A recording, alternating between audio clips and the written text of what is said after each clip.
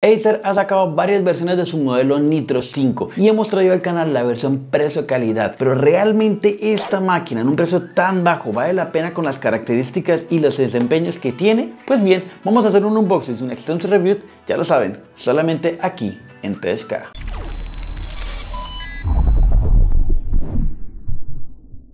Y bien, antes de comenzar, ya lo saben, si ustedes tienen algún unboxing, review o incluso algún tipo de comparativa, háganoslo saber aquí abajo en los comentarios y lo traeremos lo más pronto posible al canal. También les recuerdo nuestras redes sociales, Instagram y Twitter, para que nos sigan y estén más pendientes del mundo gamer y las noticias. A continuación vamos a hacer nuestro unboxing para ver el detallado y sobre todo el diseño físico de esta laptop, y luego pasaremos a un extenso review para ver las características y ponerla a prueba con nuestros tests de siempre. Y bien, como es costumbre en el canal, vamos a empezar detallando la parte externa de la caja, y es que como se pueden dar cuenta, lógicamente en la parte principal no tenemos mucho, solamente la palabra Nitro 5, que es el modelo como tal, y en la parte de abajo la referencia ACER de la marca. Ahora, lo que vamos a hacer es simplemente abrir la caja de la parte de aquí arriba y vamos a ver el detallado de pronto si tiene otra caja interna.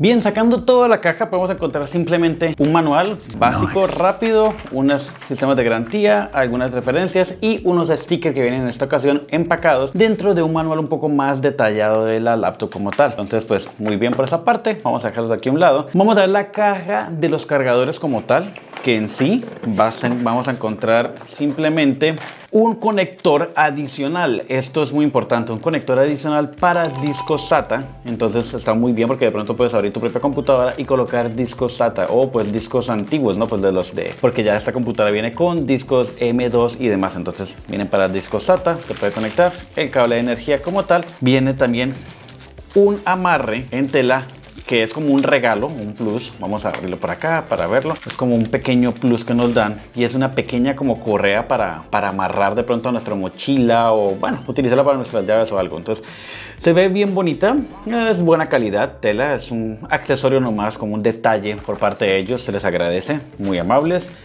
También tenemos nuestra base de carga, que si la sacamos de la bolsa podemos notar que no está tan grande como en otras computadoras que realmente son cajas impresionantemente grandes y pesadas. Esta no, realmente es pequeña, cabe en la palma de mi mano. Como ustedes ya lo saben, mi mano no es ni muy grande ni muy pequeña, es término medio, entonces pues y no está nada pesada, así que pues, muy bien por esa parte. Y tenemos los tornillos, como dije anteriormente, para poder conectar un disco SATA normal adicional. Entonces pues no tiene nada más la caja. Vamos a colocarla aquí, todo esto a un lado, y vamos a abrir ya después del paño la computadora como tal, que es lo que más nos interesa. Y vamos a ver primero el diseño de arranque de entrada, que por sí viene como unas pequeñas curvas o un pequeño perfilado en la parte del centro, que se ve muy bien. No viene retroiluminado, no viene con RGB ni nada, pero viene directamente de la fábrica, o sea, del plástico, del ensamble como tal, y el repuje del nombre Acer. Por eso muy bien. En la parte de arriba podemos notar la palabra Nitro en color rojo, y solamente está no sobresaliente, sino solamente como pintado, pero pues está bien por ese lado. Vamos a abrir la computadora, vamos a quitar nuestro paño aquí también protector, y vamos a encontrar que tenemos un teclado totalmente negro pero con las letras en color rojo. Y cabe resaltar que en el teclado nos están resaltando la WASD, que es la que normalmente nosotros manejamos para nuestros juegos. Entonces está muy bien por ese lado. Y en la parte de las flechas señalizadoras, arriba y abajo, izquierda y derecha, también está sobresaliente el rojo o el perfil rojo alrededor. Y en la parte de arriba el botón N de Nitro. Entonces muy bien por ese lado. La apariencia como tal, las teclas no están en perfil bajo, es una tecla normal promedio y es alfanumérico, que es lo que no habíamos caído en cuenta al principio del video, y es que tiene el sistema alfanumérico que nos ayuda bastante. Así que podemos contar también con un pad mouse bastante bien, está amplio. Ahí he visto algunos más grandes, es un poco más compacto, pero realmente cumple con su función como tal.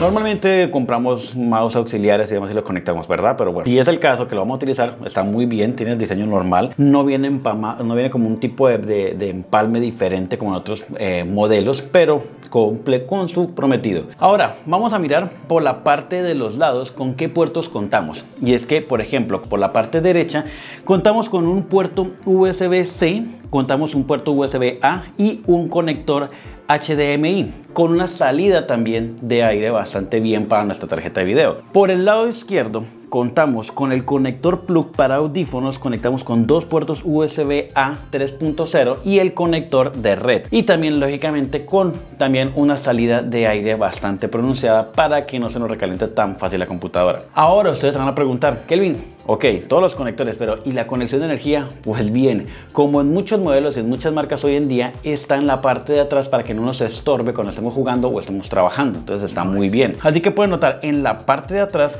solamente y únicamente el conector de energía, nada más. Y obviamente a cada uno de sus lados una salida de aire bastante pronunciada con un diseño que en particular a mí me gusta, ya que tiene un pequeño rojo claro, no es un rojo fuerte, es un rojo claro, y las salidas son bastante grandes, amplias y un diseño bien bonito. Entonces llama la atención y está bastante, digámoslo, tipo gamer o un modelo tipo gamer. Esto es muy bien. En la parte de abajo también tenemos salidas en forma diagonal, en las cuales podemos notar que tenemos dos tipos de ventiladores, tanto a la izquierda como a la derecha. Entonces por ese lado súper bien. Por la parte de al frente también tenemos dos salidas de sonido que están en forma diagonal, en las cuales no, así coloques la PC encima de algo, no se va a colocar, pues, no se va a tapar el sonido, va a salir a los lados. Entonces estás muy bien por esa parte. Ahora vamos simplemente a abrirla y vamos a ver que el marco de la pantalla como tal a los lados está un poco delgada, no tan delgada como en otros modelos que hemos visto de Acer o incluso en otras marcas, y en la parte de arriba sí está bien pronunciado el borde, no está tan delgado,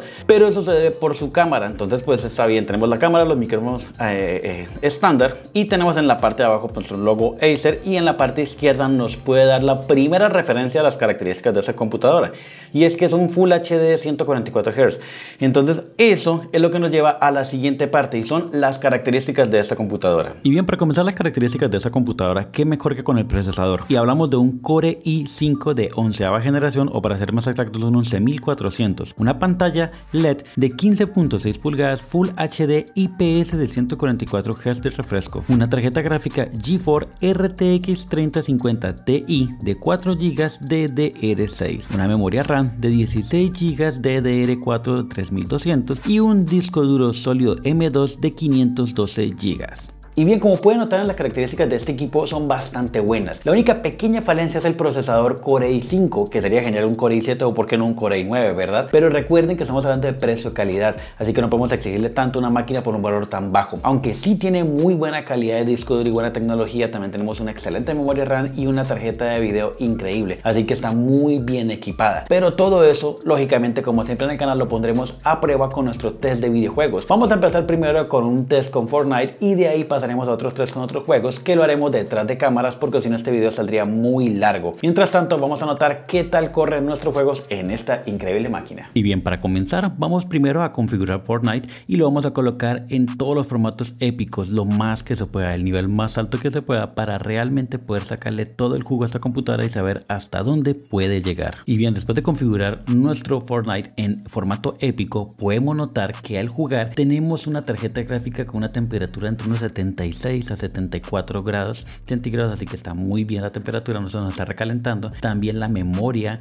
interna de la tarjeta gráfica está súper bien porque no superamos las 3.5 GB, estamos más o menos unas 3 a 3.2, y en la parte del procesador de la computadora está a unos 80 grados, un poco más caliente, pero a la vez estamos manejando solamente un 35, máximo un 40% del procesador, entonces también por ese lado fluye perfectamente la computadora. La memoria RAM, si notamos que de las 16 GB que tenemos estamos utilizando casi el 80% con un promedio de 13 GB de memoria RAM, pero lo más importante acá, que son los fotogramas por segundo, los FPS, estamos trabajando entre 50 a 60 fotogramas por segundo en menos de 18 a 20 milisegundos, así que perfectamente podemos jugar en formato épico juegos como estos. Y bien, para concluir, ¿qué les puedo decir de esta laptop? Y es que la verdad, después de nuestro test de videojuegos, realmente encontramos que es una computadora que trabaja perfectamente cualquier videojuego. Ahora, algunos en gama alta, otros en gama media, otros otros en épico, pero corre igual todo tipo de juego. Y si lo están viendo por el ámbito laboral o estudiantil, también les va a correr perfectamente lo que es AutoCAD, 3D Max, Adobe Premiere y demás programas. Los va a trabajar perfectamente, renderizar a la perfección. Obviamente van a encontrar computadoras que lo hagan un poco más rápido en el mercado, pero también es cierto que lo van a encontrar con el doble o hasta el triple de su precio. Y es que llegamos al punto principal. Estamos hablando de una laptop de tan solo $950 actualmente en el mercado en los Estados Unidos. Ahora, Mercado Libre y Amazon ya los precios varían según sus países, pero no se preocupen porque ya lo saben que aquí abajo en la descripción les vamos a dejar todos los links de sus Amazon y Mercado Libre de cada país correspondiente y lógicamente el link de Amazon de Estados Unidos para que lo pidan en el caso de que sea más económico para ustedes. Recuerden que lo pueden pedir y llegar a cualquier lado de Latinoamérica. Así hemos llegado al final de este video, espero les haya gustado. Si es así, regálenme un like y si no se han suscrito no olviden suscribirse al botoncito rojo de aquí abajo. Los dejo, nos vemos en un próximo video y en un próximo review.